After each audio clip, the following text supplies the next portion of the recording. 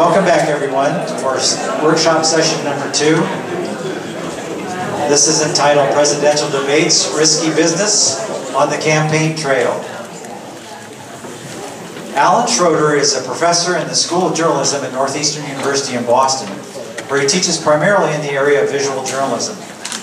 He is the author of several books, including Presidential Debates, 50 Years of High-Risk TV, Celebrity in Chief, How Show Business Took Over the White House, and a textbook, Writing and Producing Television News from Newsroom to Air. A frequent press commentator, Professor Schroeder has been quoted as an expert source by The Economist, The New York Times, The Washington Post, The Los Angeles Times, and USA Today. His TV and radio interviews include ABC, the BBC, CBS, CNN, C-SPAN, MSNBC, Sky News in Canada, the Australian Broadcasting Company, and numerous programs on National Public Radio, including Fresh Air and All Things Considered. Please welcome Professor Alan Schroeder.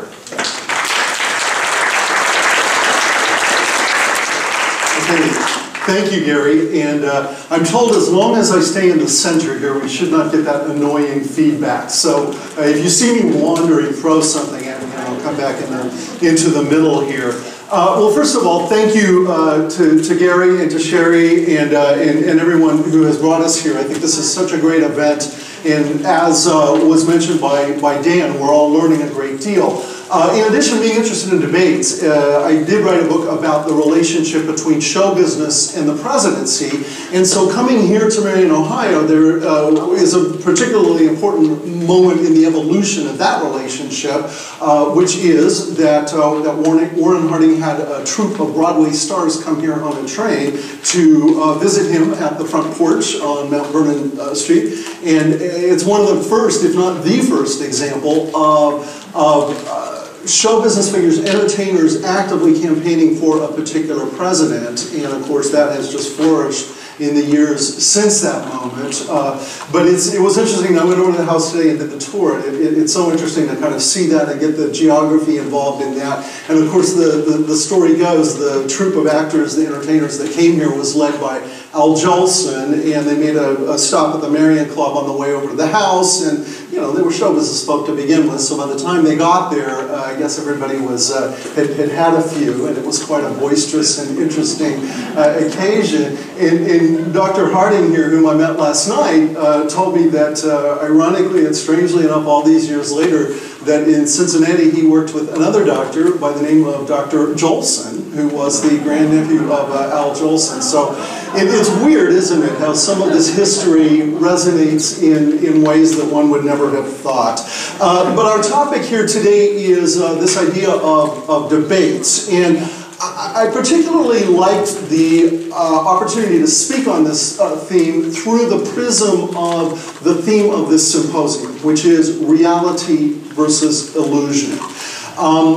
When we think about presidential campaigns are a constructed illusion or a constructed reality based on illusion. Who's constructing it? Well, obviously the campaigns themselves are, but also the media. And so it becomes this kind of weird interaction where you've got the campaigns trying to control the situation and the media trying to write their version of the story, and it becomes this unusual collaboration, this work in progress in which there's often a lot of tension in the development of those ideas, but there is a lot of illusion involved. And so when we think about debates particularly, and what debates do that's different from everything else during the campaign, I think one of the big values that they have is that it is a moment during a presidential campaign in which reality intrudes upon the illusion, because we are so accustomed to seeing candidates in contexts that they control, in which that control is exerted with a heavy hand, so that we see this constructed version of who the candidates are. Well, you put them in a live debate for 90 minutes. The very nature of a live debate is that it is live, unscripted television, and so at least for the duration of that debate, they've got to give up that sense of control and that sense of illusion, and they're forced into this other reality, one that leaves them vulnerable. And yet, having said that, debates themselves are also a constructed reality, because it's sort of not a normal thing to do if you think about it. And there are a lot of instances in debates in which artifice has come into play. And of course, there's the whole question of how candidates prepare for debates and how they go in with memorized zingers and things that they're supposed to do during the debate. And yet, they don't always get the opportunity to do that. And of course, the other difference is they're up there on the stage with their opponent. So you can go in with the best game plan in the world. You can go in as prepared as you can possibly be. But ultimately, you know, you're sort of diving off of the high board into the water, and you're not sure what is going to happen. So I like this theme of illusion versus reality, because I think in debates we have elements of both, but in a way that becomes pretty interesting. And it seems to me that the best debaters, the candidates who really know how to do this, are the ones who sort of figure out how to wedge those performing techniques into that particular milieu, to that particular environment, and take advantage of it. And it does not come naturally to a lot of politicians. Even politicians who are very practiced and are very comfortable in the public eye. So I'm going to start with a little bit of history, and that's why I put the freeze frame up on the screen that I have. And during the presentation, my idea is to share a few clips along the way. We'll hope, you know, all the technology works and everything, that make a few particular points here about the value of debates, I think, and why politicians, frankly, are afraid of them.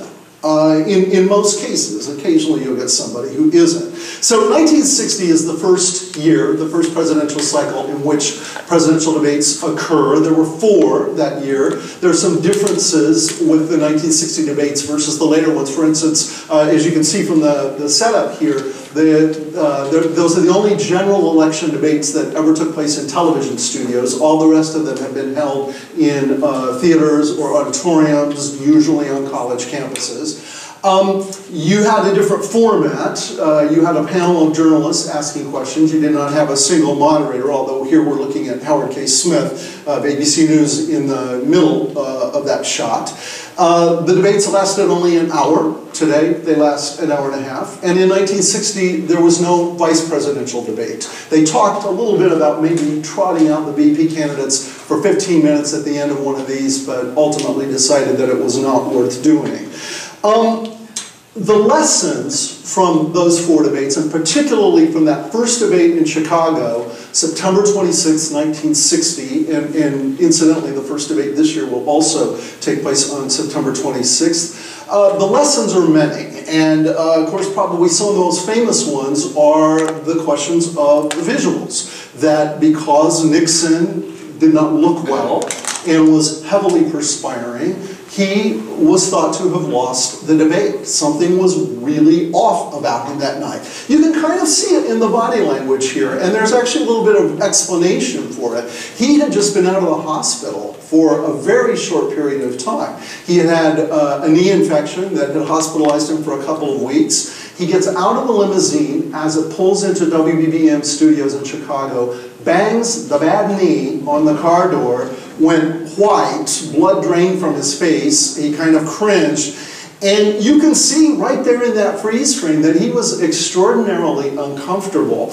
And the Kennedy people, of course, knew that he had been hospitalized, and so one of the things that they negotiated was that the candidates had to stand for the debate, because they wanted Nixon to be in a bad position. There's a latter-day parallel to that as well, which was in the 2004 vice presidential debate. Dick Cheney had had a heart attack, and so the negotiators for John Edwards, the first thing they wanted was, well, we got to have him stand up and walk onto the stage and all of this. And the negotiators said, no, we don't think we're going to be able to do that. And of course, that debate took place seated.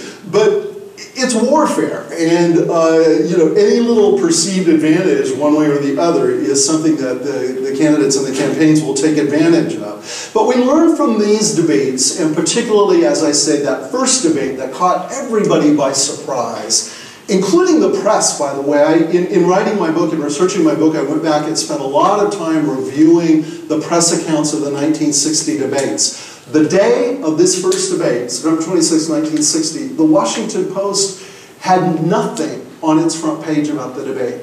The New York Times had a little one-paragraph television advisory, the debate will be on tonight at such and such a time. That was it. Nobody got what a big deal this was going to be. And nobody perceived that there would be, in the course of 60 minutes, a whole new political genre born, in one that has had a great deal of power, not just in the United States, but all over the world. There's something, I also study debates internationally and travel and lecture a lot in other countries looking at how they do debates, and we're now up to about 80 countries that have incorporated electoral debates, televised debates, into their campaigns and their elections. And it all started right there in this television studio in Chicago. We learned the riskiness of debates, that even for someone as practiced as Richard Nixon, who at that point had been vice president for 8 years and was by far the better known figure, the one thought to have had the better command of television, even for someone of his level and his skill, it was a difficult thing and something that ultimately for him was regarded as a failure. We learned that the candidates have to prepare appropriately for debates. Kennedy and his team spent a lot of time prepping for the debates. Kennedy himself actually met with Don Hewitt, later famous for being the producer of 60 Minutes, who was the director of that first debate. Kennedy had a private meeting with him. Hewitt asked Nixon if he wanted to. Nixon couldn't be bothered. Kennedy's people assembled for him something they called the Nixopedia. I looked at it in the Kennedy Library. It's this big, thick binder of all the positions that Nixon had taken over the years on the issues of the day, and Kennedy would study that so that he was well-versed. Nixon basically just said, I know what I'm doing, trust me, I've been the vice president, I don't need to prepare. And we see what the results of that were. We learned the importance of the media reaction, that those interpretations after the debate that said that Nixon had really, lost that conclusively, those hardened as conventional wisdom. And so the candidates and the campaigns began to realize that you're not just courting the voters, you're also courting the press. You're trying to get a positive review out of a debate because those things then congeal into conventional wisdom. I think an underappreciated lesson, because it had never been done before, and it's easy to go back in retrospect and figure out what's what, but at the time I don't think anybody quite got the power of seeing those two contenders for the presidency side by side on the same stage, because it is the only time we have during campaigns to do that sort of comparison shopping that is kind of natural in any situation in which you are making a choice. So it isn't just the individual performances that matter, it's how those performances stack up against each other. And over the years of, throughout the history of presidential debates, there have been a number of instances in which that became of particular relevance. The shadows that Kennedy and Nixon cast linger still. I don't think there's a presidential debater, even now, who does not go into that arena, without that awareness that this can really do me some harm, or conversely, it can do me a lot of good. And it all goes back to 1960. The power of these debates in 1960 was such that it was another 16 years before they resumed. They resumed in 1976 because in 1964, although Kennedy had committed to debating his opponent, and Goldwater, at that point, it was apparent he was throwing his hat in the ring. He had also said he would do it. Lyndon Johnson wanted no part of it. He was not a televisual president. And he was far enough ahead that he didn't have to give anything on that point. You fast forward to 68 and 72, who's the candidate? Richard Nixon. Absolutely no way is he walking that walk again.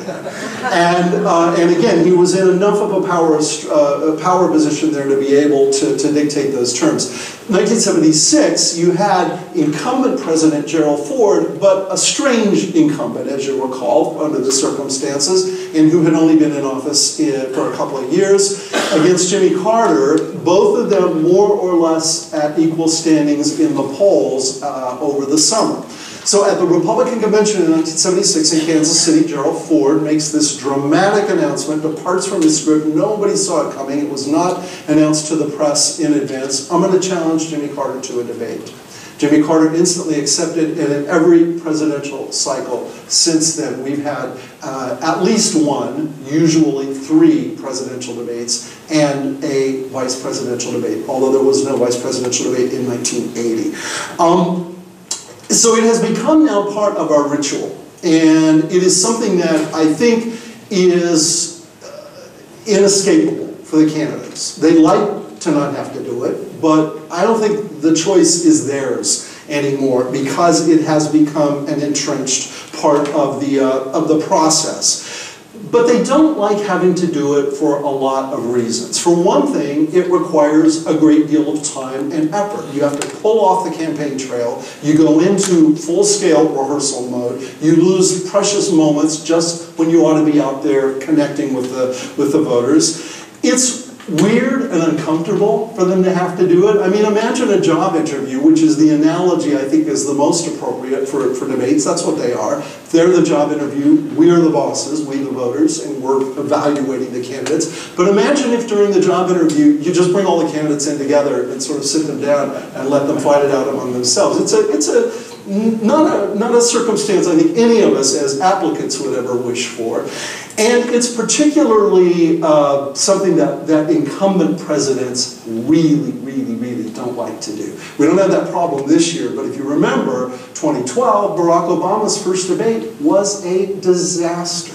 He lost it by the widest margin of any presidential debater to Mitt Romney because Mitt Romney was ultra prepared, wanted to be there, couldn't wait to get out there and make the sale. And then you have President Obama who's thinking, wait a minute, I've already got this job. What do I need to go on this stage and legitimize this upstart for? And his aggravation, his irritation definitely showed through in that circumstance. I think another reason that candidates are fearful of debates is the stakes. The stakes obviously are enormously high. And this brings us to this question of ratings, television ratings, for presidential debates. The ratings for any year's presidential debates are always the highest of that year, the highest rated programs of that year after the Super Bowl. Yeah. Only the Super Bowl exceeds the debates. And I'm predicting, I'm going to go out on a limb here, and say this year, we'll see. But I have a feeling, this one is going to be a remarkably well-watched series of debates. So even for candidates who are, even for a sitting president, even for Barack Obama, these are the largest audiences they ever face. We're talking about 50, 60, 70, 80 million people at a time. And it's intimidating. Walter Mondale, there's a great quote from him where he talked about, he described it as the longest walk, that walk from backstage out to the lectern. Scared the hell out of any one of us, even these guys that are used to being out there day after day on the campaign trail interacting with audiences.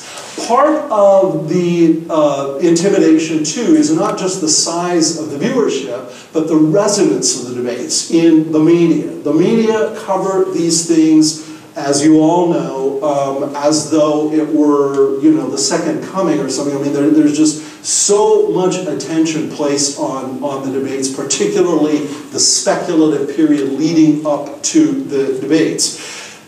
It's gotten ridiculous. The countdown clocks on the screen, all of that kind of stuff. I was over in the UK in 2010 when they had their very first presidential debates, and I was sitting there, I watched in my hotel, and I was really excited for all of the hoopla in advance. There was no hoopla. They just had their regular program, and then at 9 o'clock, on pops the debate, no clocks, and then as soon as it was over, it went back to regular programming, just like it did here in 1960 with Kennedy and Nixon.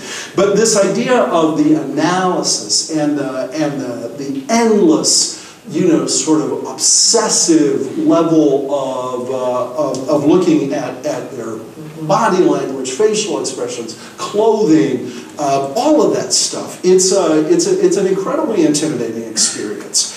You're also fighting not just as a candidate for that debate and that win and that election, you're fighting for your legacy. Think about Dan Quayle for a second. What is the thing that everybody in America remembers about Dan Quayle is you're no JFK. I always say that's going to be chiseled on his tombstone, the poor guy, when the time comes. But this is what you're looking at. And for politicians, particularly those who have a future, they are thinking very closely about what do I get out of this down the line. Because we know that debates can halt a candidacy, or certainly halt momentum. Marco Rubio this year in New Hampshire, the famous debate where he kept giving the same programmed response to the question that was being asked him, to the point where Chris Christie, sort of made fun of him. That was the beginning of the end for that candidacy, and he certainly is not the only example of that. Now, I should distinguish, and mentioning Marco Rubio, I guess, gives me a good opportunity to do that. I should distinguish between general election debates and primary debates, because there is quite a bit of difference. For instance, in the primary debates this cycle and over the past few cycles, they're sponsored by the cable news networks, so they're very glitzy productions with commercials, and music, and the national anthem, and all this stuff. And multitudes of people asking questions because the networks want to feature their high-paid talent, as opposed to the general election debates, which are produced by the Commission on Presidential Debates. All of them since 1988 have been. They have no commercial interruptions. It's a very bland set. It's a very formal format. A lot of people complain about the general election debates. Oh, they're so boring. But the alternative to that is that you turn it into kind of a game show, and I think in some of these primary debates, especially the past couple of cycles, we've seen instances in which that has happened. And then, just as we're thinking about the stakes here with the vice presidential debates, it's a whole different set of stakes. It's a set of stakes about your future, because most vice presidential candidates tend to want to run for higher office later on. But it's also the lower stakes than the presidential level elections, which makes vice presidential debates awfully fun to watch. I generally like those better than the presidentials, because the presidential candidates get very, sort of rigid and not that willing to scrap. Now, all bets are off this year, as we've been saying all afternoon here, and we'll see how that goes. The thing that got me interested in presidential debates is that before I entered academia, I worked as a television producer for 10 years. And I always produced live TV. And you quickly learn as a live TV producer that things can and will go horribly wrong. I had a guest one time on a show that I produced. This didn't happen on the air. It happened 5 minutes before we went on the air. Guy has a heart attack in the dressing room and dies on it. And so, you're, as a producer, nobody at home is going to know that or needs to know that. You're just thinking, how the hell am I going to fill those 5 minutes? I had one time a riot break out. We had a live studio audience, and it was a controversial topic, and people started taking swings at each other, and we had to call the Boston Police Department in to settle the thing. So it got me thinking about the danger of live television. And it is incredibly dangerous, particularly for candidates who are so accustomed to a high, if not total level of control over everything that they do on the campaign trail. So let's look at a couple of moments here in which danger lurked for particular candidates. And the danger can come in a number of different ways. Hang on a second. Of the thing here. So this is the famous question of Michael Dukakis at the beginning of the first, or the last rather, Uh-oh, well, that's not going to work. Okay, well, sorry about that. You'll remember that Bernie Shaw from CNN asked Michael Dukakis, if your wife were raped and murdered, would you change your opposition to the death penalty? And Michael Dukakis, who, by the way, is a professor at my university in Northeastern, I rode the subway with him the other day after class, just kind of randomly. We had this long conversation, and I'm thinking, this guy could have been the president, and now he's got the same job that I do. Something's wrong there. But Dukakis gave this very unfeeling response. He was not feeling very well in general that night. He was coming off the flu, and things were not good for him. And yet, by not reacting in a sufficiently human way, shall we say, it caused him to lose the debate right at the beginning of the debate. That's all anybody ever remembered about that debate, was that he said that goofy thing about, no, it wouldn't bother me, and just kept on going.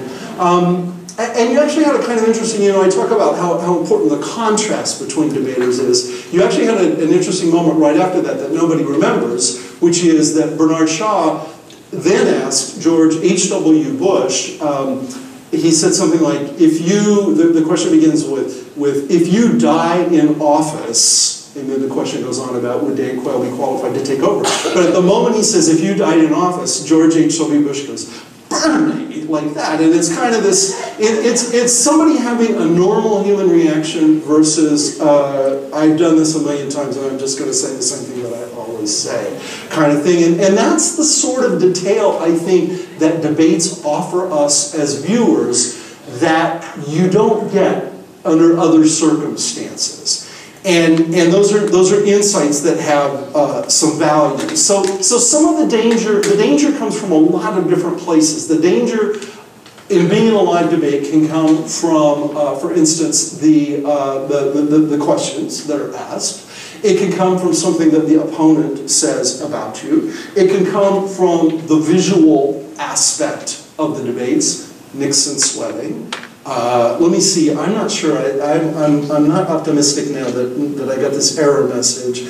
And the thing is, you go in and here it is, after all my apologies. You go in and check this stuff, in advance, and then it never works when you want it to. But here's a good example of a moment in a debate in which things go south, in this case for Al. Load, load, load, load, load. All right, let's see if we got some sound. The Dingell Norwood bill, which is the main one pending. Now watch what Gore does, and watch how Bush reacts. How do you see the differences between the two of you, and we need to move on? Well, the difference is that I can get it done. That I can get something positive done on behalf of the people. That's what the question in this campaign is about. It's a very small moment. In fact, let me see if I can just get it back and play it for you one more time. This motion here. Between the two of you, and we need to move on. Well, the difference is that I can get it done. That I can get something positive done on behalf of the people. That's what the question in this campaign is about. Now, it's not like what's your philosophy and what's your position on issues. But can you get things done?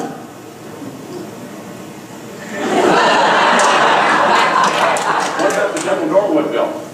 Okay, and on it goes. The point here is, you all laughed. The people in the audience, it was a town hall format where you have the citizens as the ones asking the questions. They all laughed. George Bush didn't have to say anything, just that. But here's an example of one of those little visual cues that speaks louder than the thing itself. And that people watching at home are going to have a different reaction to than they would if it were a standard political speech or a rally or any of the other mechanisms through which candidates talk to us. Gore had told his advisors that he wanted to try that. Oh, what if I do this thing where I just like move in on him?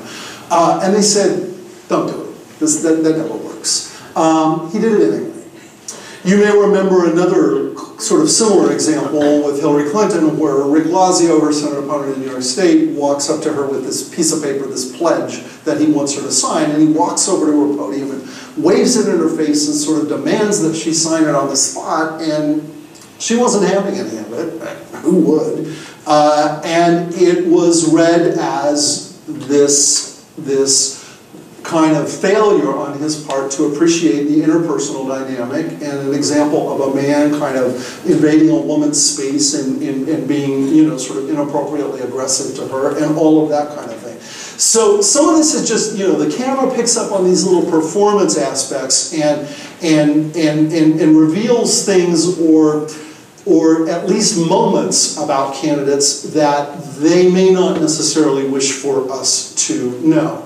Reality intruding again upon the illusion. One of the interesting things for me as a debate observer is always to watch how each candidate treats the other. I think you can sort of learn a lot. And you know, this cycle with the primary debates with Trump, how he has treated the other opponents has become, you know, sort of part of the running theme here. But let me show you a famous moment from a primary debate. You've all seen it, but it's always kind of fun to watch this again, I think. Now watch not only Obama, but watch Hillary's reaction, and also watch the audience coverage. My question Who's is in the simply audience? this. What can you say to the voters of New Hampshire on this stage tonight who see your resume and like it, but are hesitating on the likability issue, where they seem to like Barack Obama more? Well, that hurts my feelings. I'm sorry, Senator. I'm sorry. But I'll try to go on. He's very likable. I agree with that. I don't think I'm that bad. You're likable enough. Thank you so much. I appreciate that. All right. That is thought to be one of Barack Obama's worst moments on the public stage. Now, you know, I don't want to suggest that we should over-conclude from these little moments, but the reality is that we don't get very many of those, because the candidates and the campaigns spend so much energy and effort to insulate the candidates from any of those little intrusions of reality. I think, you know, I look at that clip and I say, as badly as Obama played it, and he thought he was being nice, by the way, but it doesn't read that way. I think as badly as he played it, Hillary played it really well.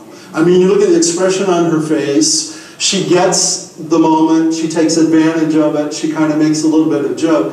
And she had a little assist there from the producers in that cutaway of Chelsea. You see Chelsea sitting out there with a smile on her face, and it kind of helps, you know, a little backup. Let's send in some reinforcements here for Hillary. That's another difference, by the way, between the general election debates and the primary debates. That obviously was a primary debate, Obama versus Clinton. But in the general election debates, they're prohibited from taking shots at the audience. And in fact, go back to my previous example of Dukakis and Kitty, the question about Kitty Dukakis, if Kitty Dukakis were raped or murdered. Well, Kitty Dukakis was right there on the front row. They could have taken a shot at her, and it might have helped, you know, humanize her a little bit, or if her expression had been a little more, you know, what we would expect, it could have helped her husband, but they did not have that capability because the negotiated rules prevented those kinds of cutaways. One more example here of the dangerous moment, and another quite famous one, and this one goes by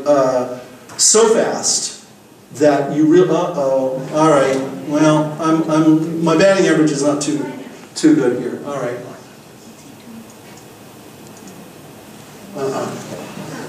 I don't know what's going on here, you know, I mean, I've got a different version of it here, if this one will work. No, it doesn't either. Okay, well, here's what happens, this is the very first town hall debate in the history of presidential debates. In 1992, it was a big revolutionary year for presidential debates because it's the first time that the formats changed. And so one of the new formats was the idea of a group of citizens posing questions to the candidates. It was in Richmond, Virginia, and you have a young woman who stands up and asks President Bush, sitting President Bush, it was a confusingly worded question. How does the national debt affect you personally? What she really meant was the economy.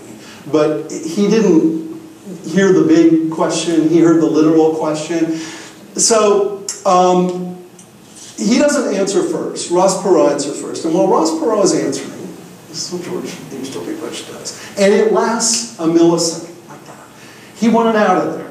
It was so obvious to everybody watching. And years later, when he was interviewed about it by Jim Lehrer, who goes back and interviews all the candidates after the fact, he said, absolutely. I was looking at my watch because I could not wait for this thing to be over. But what's the effect of that visually? The effect of that visually, especially with an audience of citizens asking questions, is I don't give a damn about your question, and I've got better things to do, and stop wasting my time. And that was one of those things that, you know, a split second, and yet it helped cement a narrative that was already in place. As Dan mentioned the thing about the scanner earlier, there was this sense of disconnect between George H.W. and the voters, and he could not have done anything worse, in my opinion, in that moment than do that. And by the way, all over the world now, the one lesson every candidate has learned is do not wear a watch to a debate. Don't even tempt yourself with the possibility of glancing down at that. So debates are, here's the thing that a lot of candidates don't get about debates, and it always kind of surprises me, is that it is a very specific and different thing. It is a muscle that does not get exercised except when you debate. So they always think, oh, I do speeches every day, and I'm out on the campaign trail, and I'm at rallies, and I'm answering questions from the press. Of course I can debate. But the debate is a very particular thing, and it calls upon a very particular skill set that is largely theatrical. I mean, you have to know your material, obviously, but you also have to know the particular theatrical contours of the debate and the particular theatrical demands of the debate. So, for instance, you need to have a very fluent understanding of the format. You need to know how to work the clock. You need to know how to run out your time if you're stalling, or how to take advantage if you're not. You need to know the difference between when to go to your prepared remarks and when to improvise. Bill Clinton, who I think was one of the great debaters, I think Reagan was a very strong debater, I think Clinton's probably the best that we've had. Kennedy was good, but Clinton, I think, had a great analogy for debating, and of course he's a musician. He said it's like playing jazz, that you have to know the melody, and you have to have that melody line in your head, but you also need to know when it's okay to riff a little bit, play that extra little flourish or whatever, never losing sight of what the notes are. And I think that's absolutely the essence of it, and yet something that so many candidates, even those at the highest levels, even those most practiced in political performance, often forget. I mentioned briefly about preparation for debates, but this has become a cottage industry. Debate prep is now its own thing. Now, 2016, Donald Trump, again, I don't know what's going to happen, but we know from things that have been written during the primaries that he didn't really prep for those debates. And I think it's fairly apparent in his performance. And yet, you know, he was also in a different situation. You're up there on stage with 10 people in a 90-minute debate or whatever. You know you're only going to have to really speak for a few minutes. You can sustain that in a way that a one-on-one debate would require a great deal more out of you. But you know, different candidates have different attitudes about this. For instance, the candidate who prepared the most of any candidate in presidential history was Mitt Romney. Mitt Romney did 16 complete mock debates. And by that I mean real time, 90 minutes, under the lights, suits, ties, mock opponent, mock moderator, no turning back. If you make a mistake, you just keep going. And so by the time he got to that first debate in Denver with Obama, the one that Obama lost so badly, Romney was loaded for bear, and he was ready to go, and there wasn't much that you were going to be able to do to get him off the path there. Others resent having to debate. One of my favorite debate news visuals, if you want to call it that, I guess, is Bob Dole in '96 up on the, he had a condo in Florida up on an upper story of a high-rise building. He's standing on the balcony of his apartment throwing his debate prep materials off as the press is recording the video of this. You know, Dole being Dole, just thinking, I really can't be bothered to indulge in much preparation here.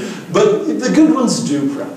And even the ones that you think, you know, they're probably pretty good already, they don't need that much prep. But Bill Clinton was a real student of debate prep.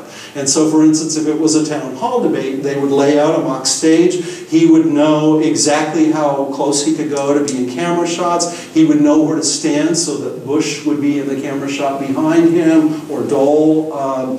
I've interviewed, for my book, I went back and interviewed a lot of the technical crews, the people behind the scenes, the directors and so forth, who actually did the camera shooting and the directing on those debates. And one of the things that happens in every debate is the afternoon of the debate, each candidate gets about half an hour on the set, alone with his team of advisors and the technical crew. And he said Clinton would come in and just pepper him with questions. If I stand here, what happens? Can I move over there? Where's the camera? Da, da, da, da, da.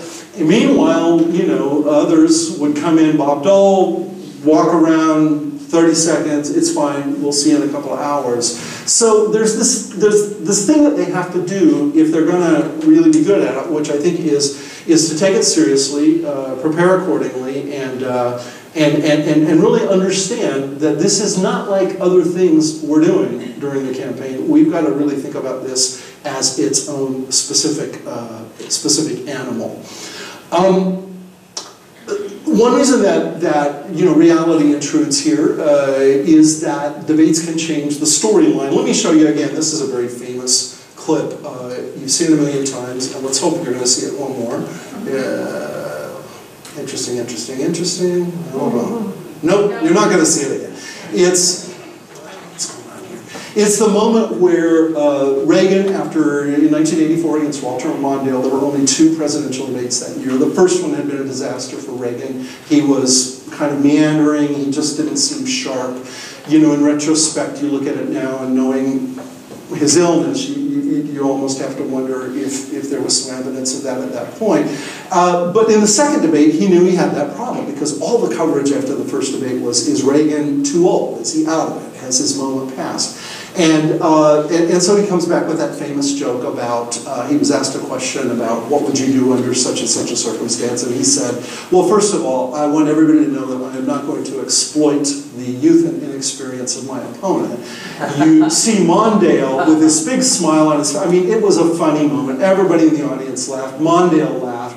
And it was such that it turned that storyline around. It just wiped away all of those endless nights of coverage of, you know, interviews with his doctors and clips that showed him in moments where he didn't seem to be as sharp as he had been, and so on and so forth. Before we get to some questions here, because I do want to, you know, these are things that everybody knows, because everybody watches the debate, so I'm sure you have opinions and things that you want to, you know, points you want to make, so I want to get to that. But I want to make the point that I think the other thing that really distinguishes debates from all the other things that happen on the campaign trail, and this is not just my opinion, there's been extensive research to back this up, that voters have a real buy-in to debates. Voters feel like this belongs to me. And it's kind of back to that job interview analogy. That, you know, the press has their opportunities to ask questions in press conference. The press is out there traveling with the campaigns all the time. The candidates are kind of always at a remove from the voters in some way. And so you get this moment where it really comes down to a dialogue between the applicants for the job and those who are going to decide who gets the job. And people take that very seriously. When you look at these ratings, you know that to assemble an audience of 60 or 70 million Americans in 2016, you're going well beyond the political junkies. It's not people like you guys that care about this stuff. It's everybody that tunes into these things. You don't watch a debate, you got nothing to talk about at work the next day because everybody else did. And I think it just gives this kind of sense of civic participation in a way that we've lost, and that there really isn't anything else analogous to in our modern era. And I would also make the point, and as I've been researching these for 20 years now, and this is kind of the direction that they're headed, that social media now involves people even more so. Because it used to be the pundits, the journalists, the media were the ones that got to make the pronouncements and decide somebody wins, somebody loses, somebody that was a great one, that was a bad one. All of that stuff is happening in real time. It's happening not just on the part of journalists, it's happening on the part of voters and the public, and thus reinforces, I think, that direct connection that people have to the phenomenon of debates. Debates as political vehicles are changing a little bit in the sense that, you know, it used to always be trying to persuade that 10, 15% of the electorate who had not decided, and the debate is the place to close the deal, make the sale. But now that, you know, as we saw in the previous presentation, the camps have kind of hardened and there's not too much possibility for crossing over. Debates are now about motivating your supporters, making sure they get out there to vote, making sure that they talk you up, that they post things, nice things about you, and nice links on Facebook, et cetera, et cetera. So, just in conclusion, and then we'll talk here, back to this theme of reality versus illusion.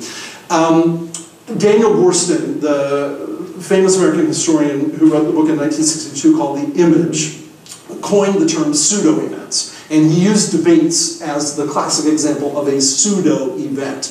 And it is because, as I say, it's a form of constructed reality. But within that pseudo, I think there's an awful lot of real stuff going on. And it's a little bit like what the lawyers call demeanor evidence. That if you're sitting there on a jury, you're kind of looking, you're reading these signals that go beyond just what they're saying. You're looking at how they're saying it. And a debate gives us the opportunity not only to do that, but to do that on the comparison basis that makes debates so unique. So I would say that in spite of their artifice, that debates remain one of the most valuable vehicles that we have as voters to assess and evaluate the candidates. And I would also make the point, and I'll close with this, that because the debaters themselves, the politicians, are fearful of the experience because they don't like having to do it, that for the voters, that's a good thing. Right? Anything that puts them in a slightly uncomfortable position and gets them off their script, off of their high level of control, that's helpful to the rest of us in making our evaluations. So let's talk. Well, I apologize for the clips. I did mean to show a few more things here, but by all means, let's use the time to chat. Okay? I would like to know what you thought of the way they did the debates, the Republican debates this year, how they limited to not all being be there. Yeah, that was a really interesting, we've never had that come up before. The field has never been that large. As I said, I used to be a television producer, and one of the things I produced was talk shows, and I really sympathized as a TV producer with this problem. It's a logistical problem. You can't put 17 people on the stage. It just isn't going to work. You can't get the camera shots, for one thing. You don't have that many cameras to be able to anticipate who's going to jump in next. So I thought that the division of the two groups, the undercard and the main event, to use the boxing analogy that the media always like, I thought that was a practical, albeit not perfect, solution to a problem that there was no way around.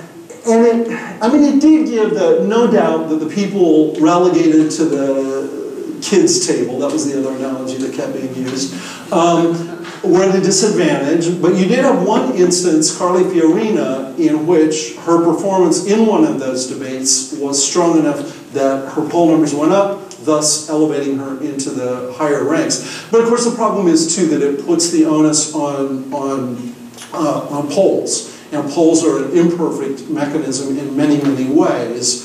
So name recognition. Donald Trump, just by sheer name recognition, is going to have higher poll standings than, in some cases, a U.S. senator, because that senator is known in his or her home state, but not elsewhere. So, I don't know. What did you think of the dividing them into the two camps? Well, I didn't really get to hear the little kid table. Yeah. I started would like to have heard them too. Right. Yeah, it was a lot of work, and they would do them, normally back to back. And even I, who, sort of make a living doing this, there were days when by the end of the two debates, you're just like, oh man, I don't want to watch any more of this. Some of the earlier debates, though, were pretty interesting, though. I mean, some of these guys, they knew there weren't as many people watching, so they were a little looser. They didn't have to worry about Donald Trump, because he was always on the big stage, so they didn't have to, cower behind the lectern, fearful that somebody was going to snap their head off. So it produced some kind of interesting results. Okay, sir. Yeah, comment and a question.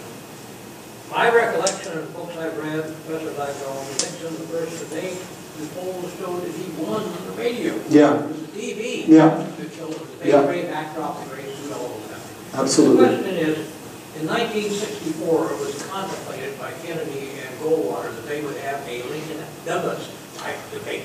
Well, of course, that was the end of that. Yeah. But it's easy to, I think, answer my question, but basically, how would you compare and contrast Lincoln-Douglas versus the more modern debates, and which would be more desirable?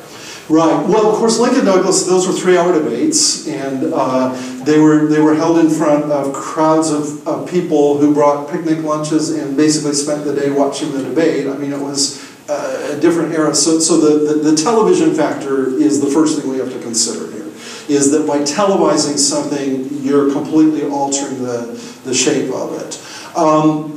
The other thing is that the candidates themselves today would be, I think, loath to do a Lincoln-Douglas debate. They like the protection that they think is afforded by other people asking questions. But if you go around the world, in France, for instance, which has been doing debates since the late 60s, they do essentially a Lincoln-Douglas. There are moderators sitting there, but they basically just keep the time. And the rest of the time is the candidates, kind of going at it. Now Lincoln-Douglas was a little different from that, because they actually went one at a time. They weren't up there together.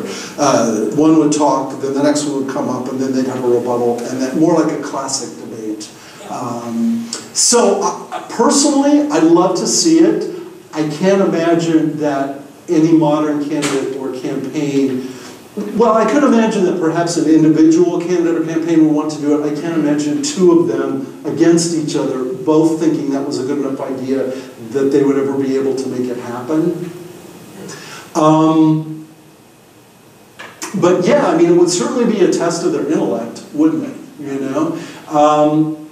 But it would also, here's another thing, and this is, I think this will be really interesting this year, is that because they're live TV, debates are very vulnerable to the element of surprise. And so if it were a Lincoln-Douglas debate where there weren't a lot of rules and there wasn't a moderator, one of the, whichever candidate was behind could start throwing bombs and doing crazy stuff. And this may happen with Trump, I don't know. But, he's such an unorthodox candidate and an unorthodox debater that I think the fact that these are live television programs, they can be easily subverted and become something that nobody was expecting, and that could perhaps happen in a bad way. So, but I think primarily the reason we don't have that format is the candidates don't want to do it. They're afraid of it. Yeah. Is it better for the candidates to answer the question even though they're not as prepared on that question, as opposed to acting like it was some other question because their remarks are really great? Yes. Yeah. Well, there's some things that are, some innovations I think that I hope will take care of that eventually. One thing is Twitter has begun experimenting with something called Answer Dodge. So you're sitting at home, you're watching the debate, and as the candidate is answering, you either register that they're answering or they're dodging. And then those responses get displayed on the screen and could even, in theory, be communicated to the moderator. So the moderator says, you know what? We've had 100,000 people and 90,000 say, you did not answer that question. Answer the question. So you could use that reaction, you know, to kind of put people on the spot.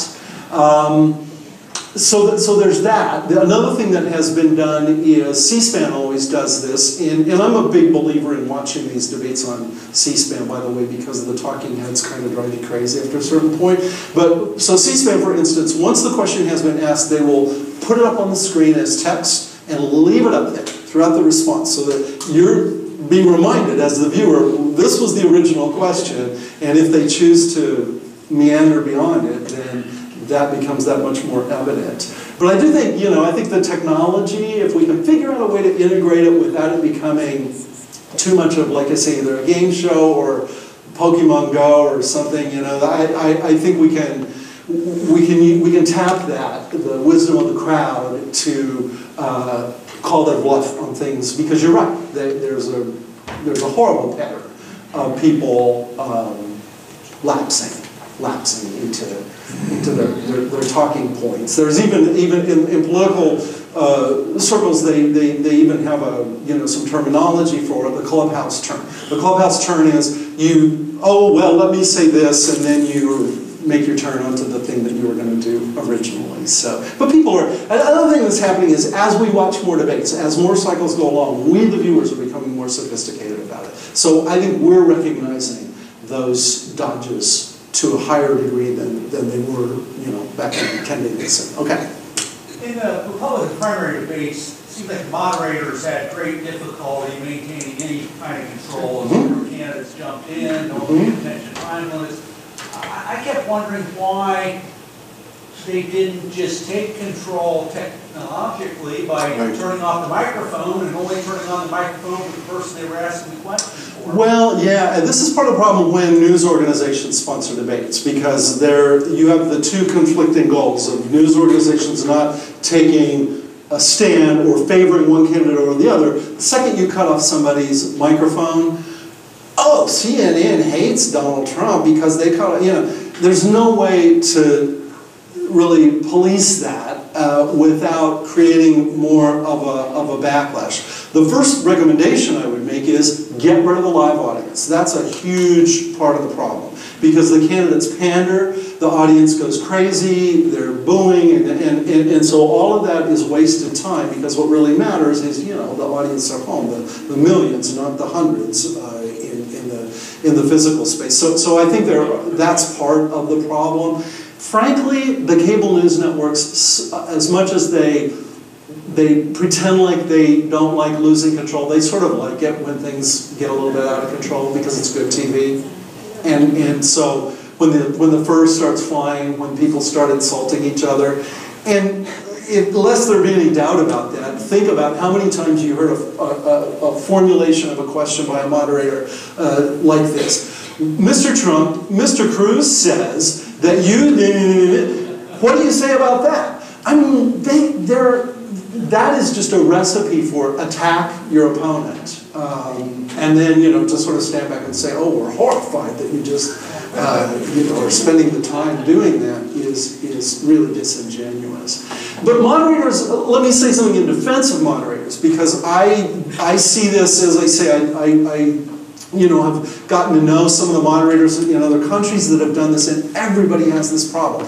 You either maintain such a firm hand that now you're a protagonist, you're in there with the debaters, and people don't like that, or you're so laissez-faire about it. Jim Lehrer in the first Obama-Romney debate is a good example. And Jim Lehrer has done more presidential debates than anyone in this country. He wasn't just having an off night or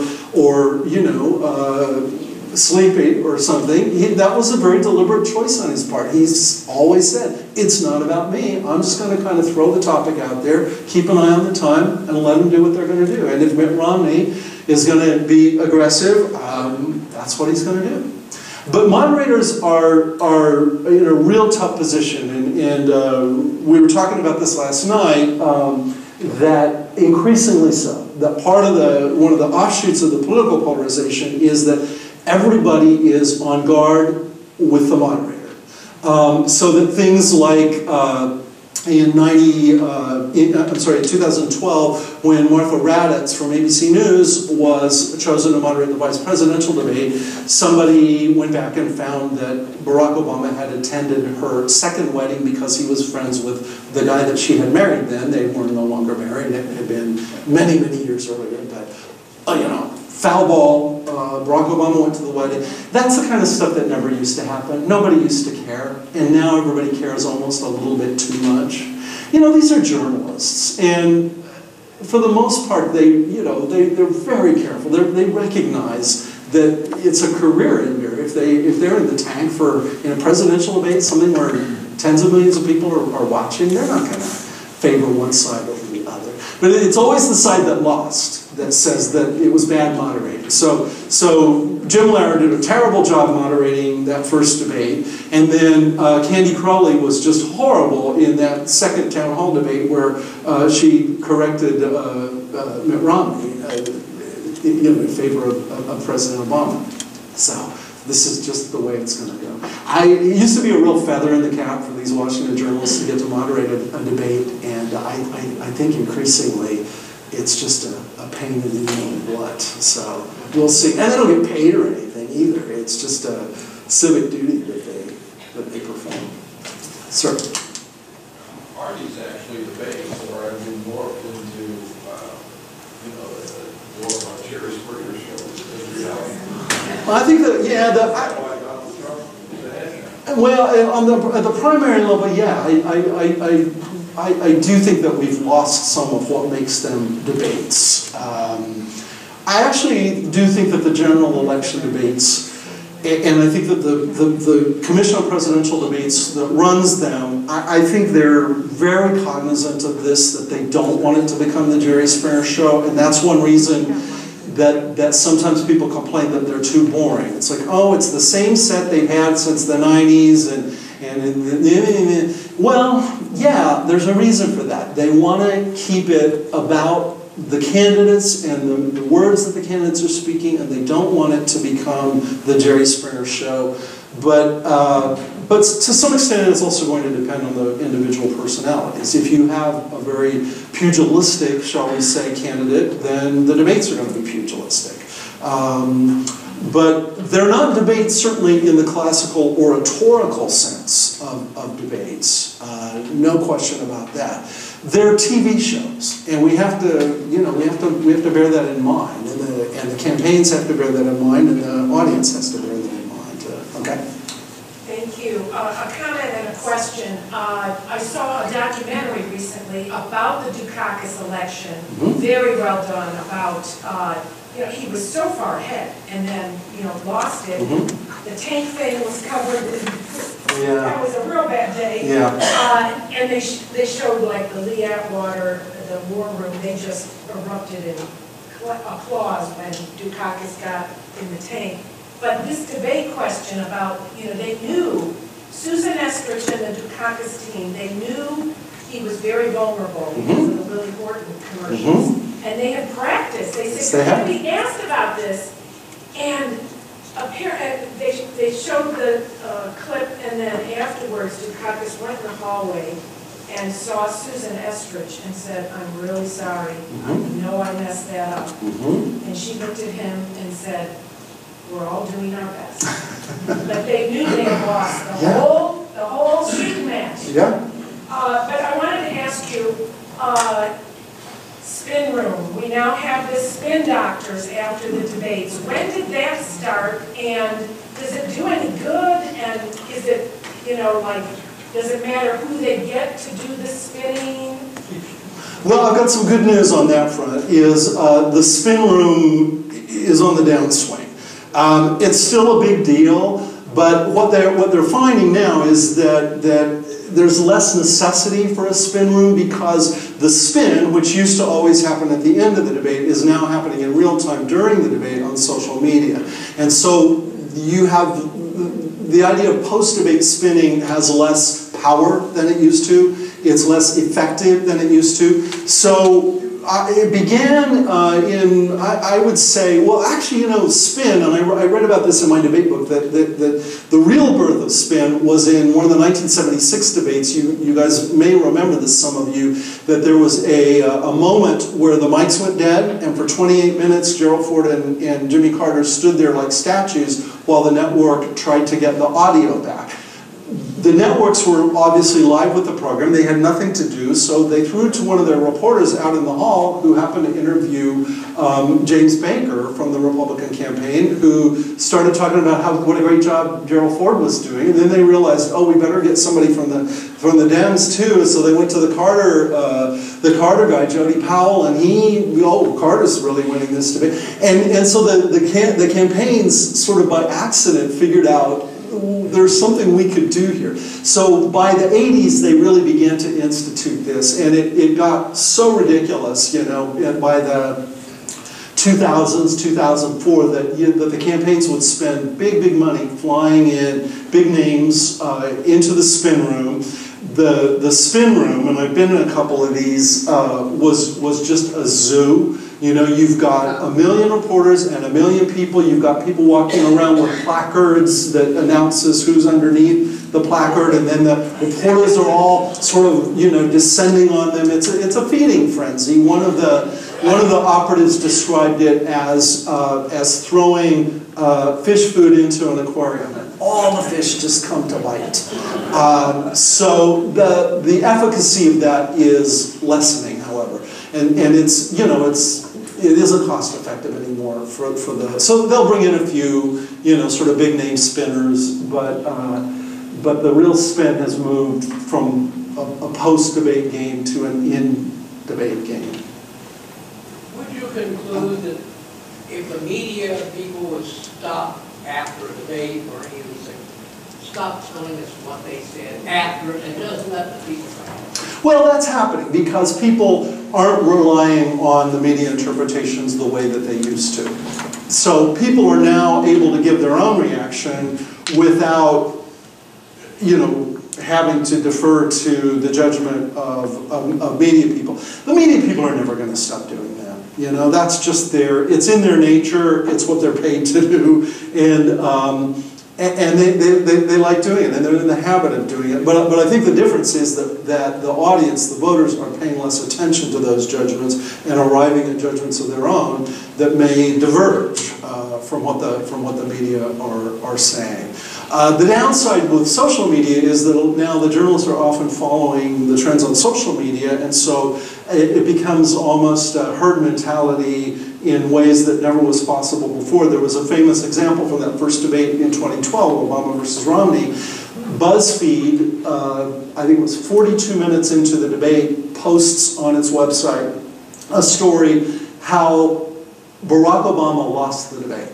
The debate wasn't even halfway over yet, but the judgment had already been rendered, and that was very influential, and all the press are reading each other's stuff, and so it becomes set in stone that that's the way it is. So I see some positives and some negatives, but I do think that the power of that media judgment is not as strong as it is.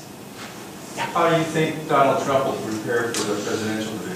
Yeah, I think that, to me the more interesting question, because I don't think he's going to prepare much, I think the more interesting question is, how do you prepare Hillary Clinton for the debates? I mean, I guess my inclination would be you hire somebody to play her mock opponent who is just going to throw the most outrageous things at her out of nowhere possible and see what happens. But I think she's a very good debater. I think she's underrated as a debater. I thought she was quite good, actually, in this series of Democratic debates. One thing that I think she does really well is she's a good listener.